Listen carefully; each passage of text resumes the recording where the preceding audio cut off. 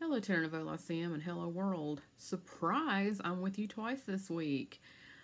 Kim is currently having an awesome adventure in Sleepy Hollow, and she is sending us updates, so make sure that you check that out on the website.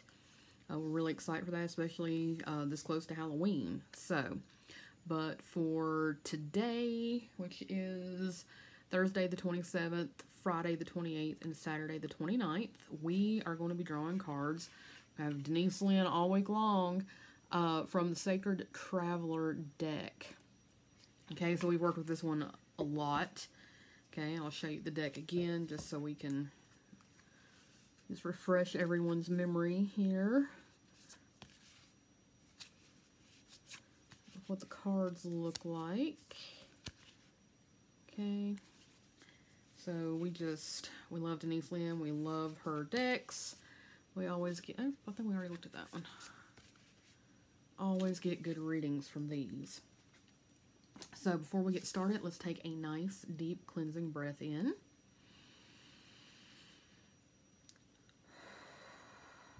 Let it go and let it flow. So we just have all kinds of great messages this week.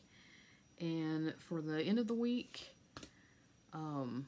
it just gets better and better. So our first card is Passion and Pleasure. Hooray.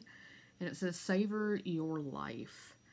And this is all about living in the moment. There's so frequently, and I'm guilty of this just as much as the next person.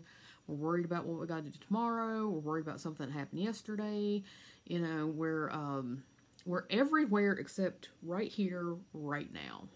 Okay, we're everywhere else except in the moment. And frequently when we're outside of the moment, we miss some pretty awesome things. I've been trying to be a little bit better about this, and I'll give you just a personal, for instance. I was having to drive to work the other day, and we're at peak leaf turning, leaf changing, autumn, whatever season, and it was gorgeous. It's like I took a back road in, and it was just driving through this long corridor of trees, and it was like the whole thing was on fire. It was not like literally on fire, but like it looked like fire because it was all these beautiful reds and golds and oranges and lighter shades of green kind of woven through it. Just absolutely, some of it was even purple looking. I mean, just gorgeous leaves. And I just really, really enjoyed driving to work, looking at these gorgeous leaves. So this card feels like that. It feels like that sort of, that energy. You know, enjoy those moments of beauty. Enjoy those moments of pleasure. Enjoy, you're sitting down, you have a particularly good lunch. You really savor that. Your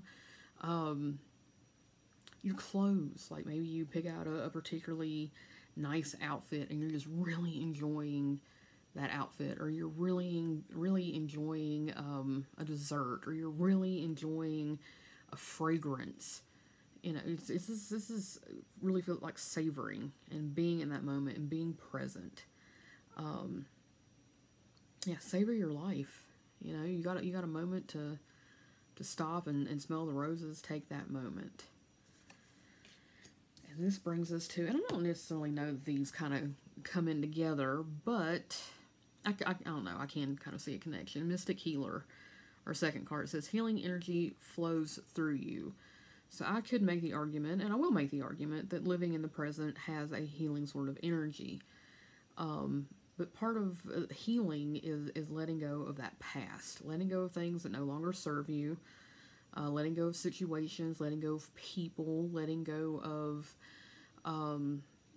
situationships, any of these things that are kind of holding you back from being present. That may still be troubling you or causing you any kind of heartache. This is healing energy flows through you. So I think a lot of this is tapping into where are my blocks as far as this energy goes. And if you don't have any, that's great. You know, how is that energy flowing through you? How do you bring healing to yourself? And how does that later flow out to other people? Okay, and what that might look like, self-care, I know that's like a buzzword now or something, but legitimately self-care.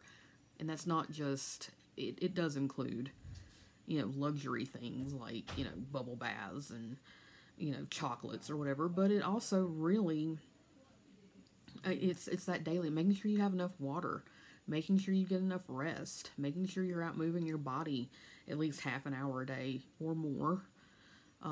Really, I think, seemed like I read a study that it's you need to get up and move every 40 minutes. Even if it's just, to get up to walk to the bathroom or walk to get to the sink to get some water or whatever. Um, there's an element here of spiritual healing too. There's an element here of, I'm looking for the word. That letting go of not what no longer serves you. And I think I just said that a moment ago, but more in a spiritual sense, more in a creative sense, more in a something kind of intangible way. So you're going to hear momentarily the cat scratching at the door. I just heard him get up from his little perch, and he hears food, so there's going to be some rattling, but I'm going to finish this reading for you all before we put up with the kitty cat. So, yeah, how does this resonate with you all? I'm going to throw that out to the community, and put it down below. Like, where are you feeling that need to shift? Come chat with us about this. But I think that healing, being present can be healing, and also letting go of the past helps you heal in the present. So I feel like there's sort of a two-way street going with that. But our third card is Journey by Moonlight. Believe in magic. And we're in Scorpio season, y'all. It doesn't get any more magical than that. The veils don't get any thinner than that. So I think that whatever's holding you back, this is the time that you can get rid of that for good. Whatever you're reaching for, whatever creative endeavor that you're wanting to take, now's the time. Like you're having the support from the other side, whatever that looks like to you, or however you want to think about that. That could be fairies or guardian spirits or your angels, ancestors, guides. There's all kinds of help in the unseen. But I think it's a lot easier to reach toward that and move forward on your journey right now, in particularly, than maybe what it's been all year long. So I'm feeling this as, sort of let yourself use your imagination. Let yourself kind of get into that creative trance. Let yourself sort of meditate on the unseen. And I can also hear my partner talking in the background. I hope y'all can hear. It's almost, like I said, it's almost time for the cats to eat. But yeah, please drop it down in the chat. Where do you feel like you're journeying to? Where do you feel like yeah, this is getting ready to happen. Getting ready to open the door briefly, let the cat out, and shut the door. All right. Anyway, so again, where do you think you're journeying to? Where do you think you're healing, and where would that healing take you? Okay, I want you all to put that down in the chat. I want us to have a lively discussion about this right before Halloween. I hope everyone is continuing to have a good week. I hope you all have a fantastic weekend. Please come and chat with us and join us for Kim's updates on her trip to Sleepy Hollow. It should be fantastic. And I'll talk to y'all again soon.